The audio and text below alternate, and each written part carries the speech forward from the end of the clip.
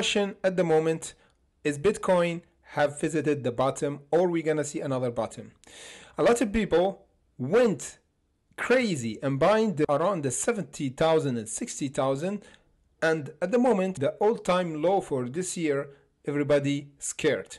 This is the moment is a psychological, because people get FOMO, buy at the top, then the price go down. A lot of people get scared because at the moment, at the current condition of the market, we can 5x, 10x our investment if we choose at least the top 10 cryptocurrency, which is the safest, and build the strategy for this year. We discuss the last bottom for Bitcoin for this year and where we gonna have the next turning point and entering a bullish trend, because at the moment we are in a bearish trend. So let's get right to it and start with Bitcoin. We have 19,900 is acting as a resistance. If we go in a 4-hour chart, you see what's happened. We have a test. It happened on the 1st of July, you see, and the price closed below.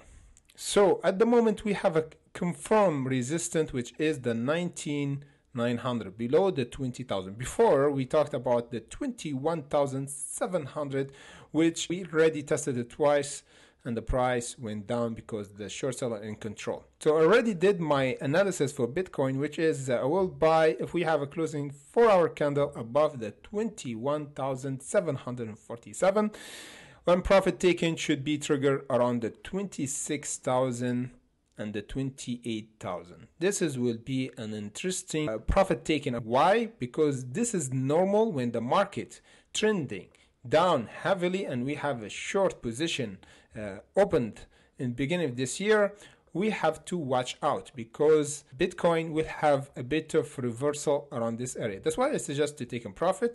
If we got rejected around the 19,900 and we never overcome it, that means Bitcoin eventually will go around the 13,000. This is the bottom should be for this year. If we don't hold the potential last support around the 17,800, okay? So this is the game plan for Bitcoin. If we go to link, we have the price to watch out for is the support at the moment around the 5 and the breakout for the $7.45.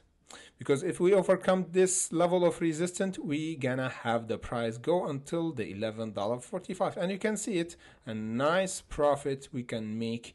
Day trade, swing trade, whatever you want to call it, 50% profit. This is really good. Even if the market is still trending down, we can make a good trade here when Link overcome the $7.45 resistance. Ethereum looking interesting to me. You know why? Because we have testing for the rejection. When Bitcoin visited the 21,700 and get rejected, we have Ethereum tested the 1,300, which is the resistance, and the price went down. So the last support to hold at the moment for Ethereum is above the 800, so 890. So if we go here, we might see a double bottom.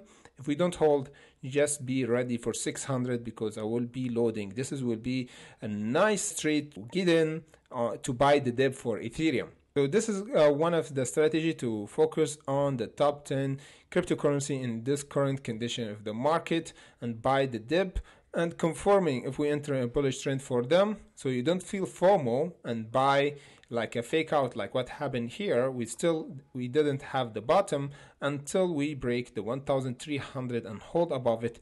This will be a trigger to enter and then take the profit around the 1,700. Whatever you want to do, if you want to hold and accumulate, of course you can do it.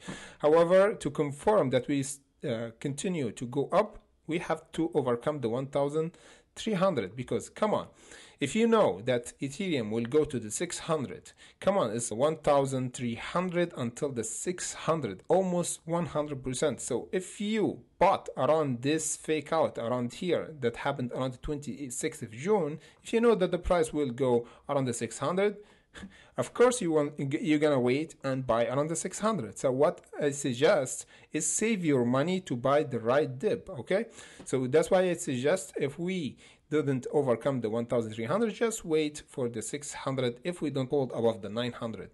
The next one we have interesting one, Ethereum Classic. which is have an important resistance around the 19. We did a test lately around the 26th of June and we got rejected. So the potential support at the moment is above the $9.70. This is where we're gonna see a big buying pressure, like happened here around the 11th of May, I believe, like happened here around the 20th of May. You see, this is where big whale will buy, because this will be a price value for Ethereum Classic. So watch out for. Have notification at the moment, so we'll never miss this dip for Ethereum Classic. The other one that we're gonna talk about is Sol as well. Got rejected around the 42. I will be hunting for the 19 or above the 20 if we don't hold the 27.